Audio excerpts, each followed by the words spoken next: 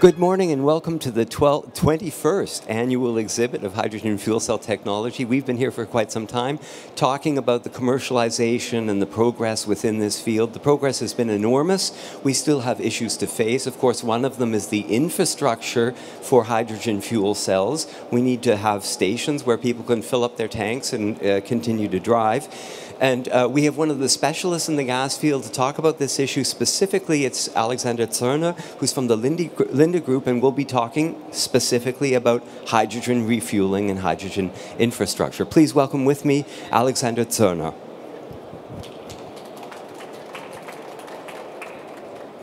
Hello. Good morning. Hello. Good morning. Of course, the booth is just around the corner here, but for those who haven't seen yet or don't know, perhaps you could tell us a little bit about Linde, which is such an interesting company with an interesting history. Yes, of course. Linde is a globally active industry gases company, and with a history of more than 135 years. And we are one of the leading specialists for the production, storage, and applications of hydrogen. And our cutting edge in this area is based on the development of efficient technologies, for example, efficient compressions for liquid and gaseous hydrogen, and also safe fuelings as a big issue. Mm-hmm. Now, when we get to the issue of gas specialists, of course, moving towards hydrogen it's part of the game. You've been dealing specifically with hydrogen for a long time. Is it largely an industrial demand? Yes, of course. Currently, hydrogen is not only a gas which is used for mobile applications, for example, for hydrogen cars. It's also a gas which is used in different industries. For example, for burning processes, for optimizing burning processes, for the production of glasses and so on. So hydrogen is a gas which has a big usage or different usage. Yeah. Mm-hmm. When we get to the issue of mobility using hydrogen, it's everyone's dream here. 2004, we saw some of the hydrogen cars. Everyone fell in love with them. But it's always the problem of infrastructure. When I drive back to Berlin, for instance, on the side of the highway, I've never run into a hydrogen station. So I suppose the first question is, are there any fueling stations around? Where do the vehicles that exist get refueled? Yes, currently we are in a situation that we want to build up the hydrogen infrastructure, and because of the fact that the first car manufacturer, especially Hyundai and Toyota, go into the market entry until this year, and that make it necessary to build up a hydrogen infrastructure to make it possible that the future customers can use this car in the same way like the usage of a normal combustion engine. But I must say, currently we are in a situation that we have just around 15 stations, for example, in Germany. And most of these stations are installed in city areas like Berlin, Munich, Stuttgart, Hamburg. And the next step, or the next important step, is to make sure that the customers are in this situation that they can use the car to go, for example, from Hamburg to Munich. So, of course, at some point, we all dream of having that highway with a station, and in addition to diesel and conventional gas, there would also be hydrogen. But what is operating right now is also important, I would assume. There are fleets of buses, there are fleets of very effective forklift trucks that are operating, and they use hydrogen, sometimes batteries and hydrogen together. Is it easier to work with fleets of buses when you think of just the issue of refueling them? Fleets of buses in various cities, you've worked with these customers who come to you to solve the issues of how to fuel a fleet of buses. Is it easier to deal with them? Especially buses and material handling vehicles are a big issue today, because the demand for these applications is getting more and more, and it's not really easy to handle with it. Of course, especially for the refueling of buses, you have completely new technologies. That means you have a big amount of hydrogen which you need. You need powerful compressors, and but one point which make it easy is it because of the fact that most of the buses will be refueled directly at the bus depots. That means that are only fueling stations directly at the depots. For the material handling vehicles, it's like the same, but all in one, the demand of fleet or of the market entry of this entire fleets has started, especially in the US. But now we can recognize that, especially in Germany, we are also in a situation that the fleets or that the demand will be going up. So with more and more distribution companies or production companies will be seeing business case to use these hydrogen-driven material handling vehicles. Because of the fact that you don't need any loading time, you don't need battery replacement, and as well another big advantage is most of the big production plants, for example, have their own facilities for battery replacement and battery charging, and that's a point which you don't need, because if you are in a situation to go or to work with a hydrogen-fueled material handling vehicle, the refueling needs less than 3 minutes, and then you can use it like before. We've seen some of these vehicles on the fair here, and in fact you can see some this year as well. They're rather interesting because it's a classic example of where fuel cell technology is already viable. And when I say viable, I mean financially viable. Purely on a business model, it's worth it. You buy one of these machines, you no longer have to have 3 sets of batteries. Occasionally that was one issue. Storage areas for the batteries, and you have an 8-hour charging time for the batteries. So how quickly, did you mention this, I believe, how quickly can you refuel a hydrogen-driven forklift truck? It depends directly at the specifications of the truck. That means the capacity of the hydrogen pressure vessels is the biggest point of that, and how fast is it possible to refuel it. In practice, we think about, so that means you can refuel between 19 seconds and 3 minutes. Okay, but it's still 3 minutes. That is, you spend more time at a gas station in line waiting for the guy in front of you to move. So it sounds like a good deal. The bus fleets, do they have any specific issues as well? I'm sure that just due to the design of buses, the tanks look different, for example. Perhaps the quantity of hydrogen in a bus tank is larger. What are the specific aspects of the tanks in buses that are interesting?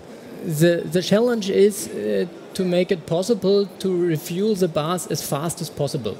Because in our life, time is money, and so our challenge is to develop efficient compressors which make it possible to refuel a bus in less than 10 minutes. And then we talk about amount of up to 30 kilograms of hydrogen, which you need up to compress up to 350 bar in these buses in less than 10 minutes. That's a big point, but it is possible, of course.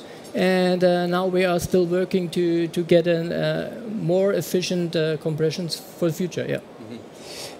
Here at the hydrogen fuel cell stand, you realize that there are small players and then monstrous players. When I say monstrous, the energy providers, gas companies. Small players, often these very small companies, design the fuel cells, and they require help from outside their own group of engineers. That is, they go to larger companies to get their bipolar plates. They rely on people with manufacturing technologies. The infrastructure issue is one issue as well, where we need really the help of Linde, because without larger players, it's just very expensive to set up a station. One has to assume that there's going to be a hydrogen fuel station somewhere, and at the beginning, maybe it'll serve 10, maybe 30 cars a day, and that's impossible for an owner of a gas station to afford. So when we move into, and this is really a jump in question, when we move into a national infrastructure for automotive, consumer automotive applications, we're talking about those sports cars outside that look so sexy, we have an entirely different issue. It has to be a national grid. You work with joint initiatives, don't you? Not simply Linde, but with other partners to develop this infrastructure. I think the build-up of hydrogen infrastructure is such a big issue. It's not possible to be alone and to get a build-up of infrastructure. That means you need strong partners and you need strong initiations. And we are still working together in different initiations. For example, the California Fuel Cell Partnership, also the CEP, the Clean Energy Partnership, one of the biggest initiatives in Germany. There are only over 16 partners of different segments, like car manufacturers, electric power supplier, and as well industries, gases industries, and so on. And we are also all working together at one target to build up a hydrogen infrastructure.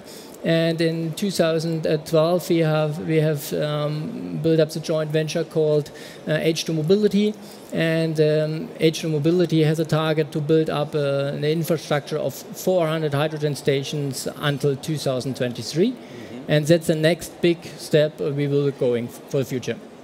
I should mention that if there are any questions from the audience, all you have to do is raise your hand and we'll run over with a microphone. There's always been this interesting moment in the industry. When we started years ago, people would test vehicles, and with pride, the engineers would show up with the car, and the car would run perfectly. You step on the gas and something really happens. They're really, really nice vehicles, and they have been nice for quite some time. But of course, we got a lot of criticism because in order to test that vehicle, you'd occasionally have a diesel truck driving through Nevada to some isolated location to fill up one car with hydrogen and then to drive the diesel truck back. That is, we literally had journalists writing essays about us, clean technology, come on, you know, where did you get the hydrogen from? So the real interesting issue is that hydrogen is a wonderful way to store renewable energy that is produced when there's too much sun or too much wind.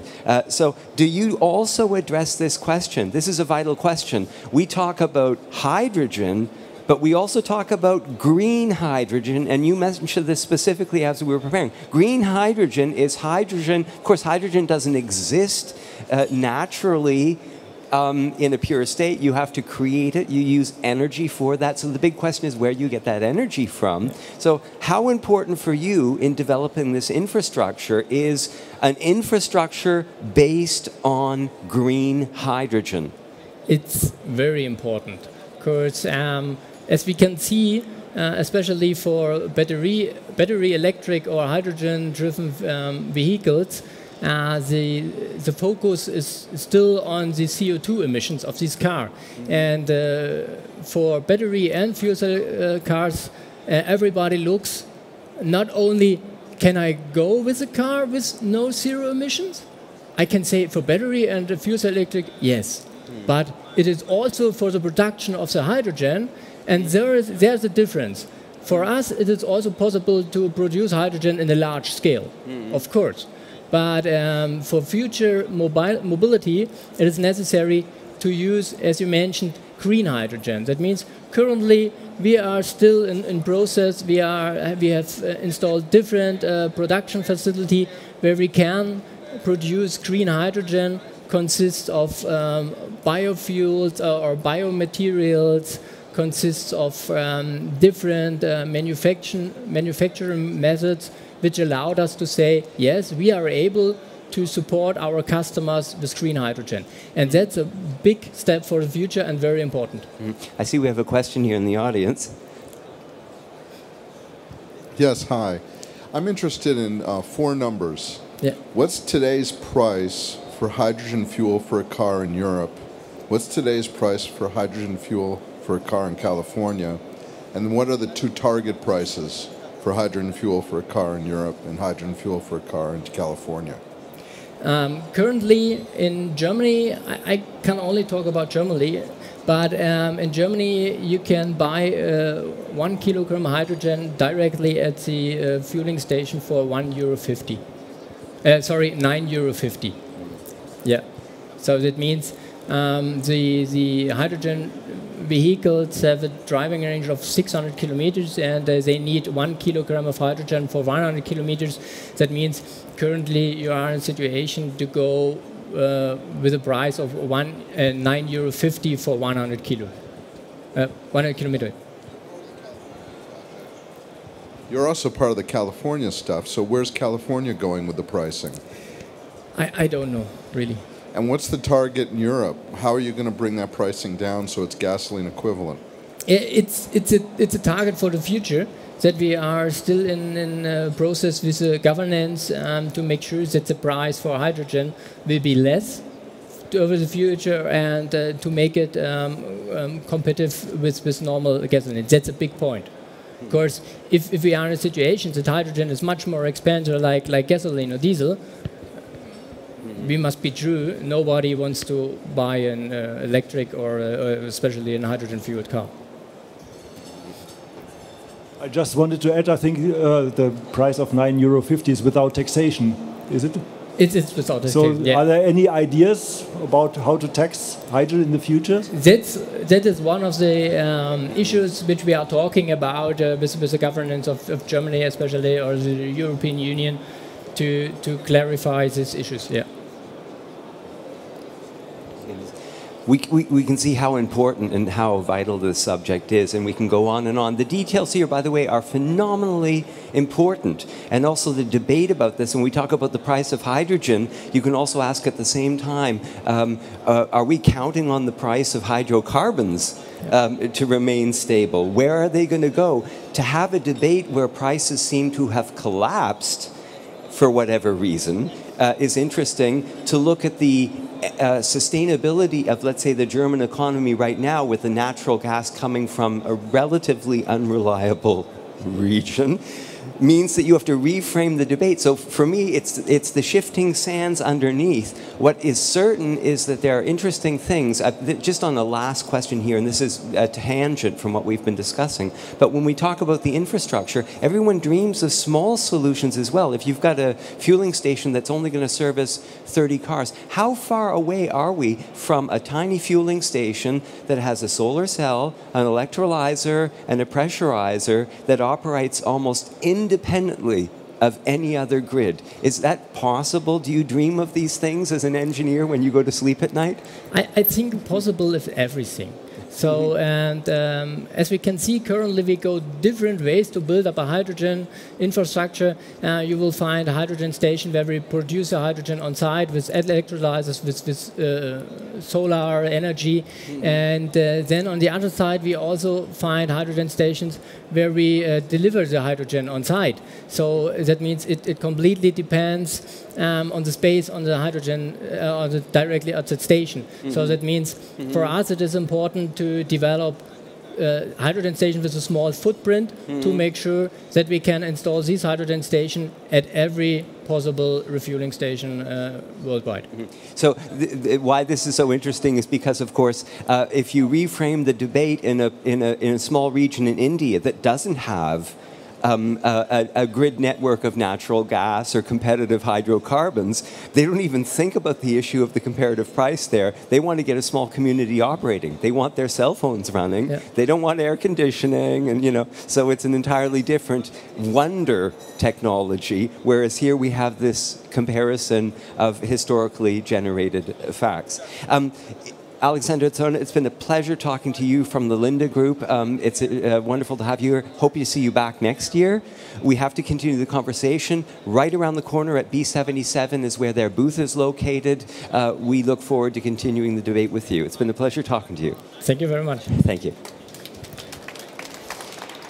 And thank you. Please remain seated. The drinks are on the house. We'll be up in 1 minute with another conversation. We'll be talking to Andrei Chuvalov, who's from HiSafe, and Dr. Thomas Jordan. And they'll be talking about public acceptance of hydrogen technologies and applications, a very important subject. Be prepared. Thank you.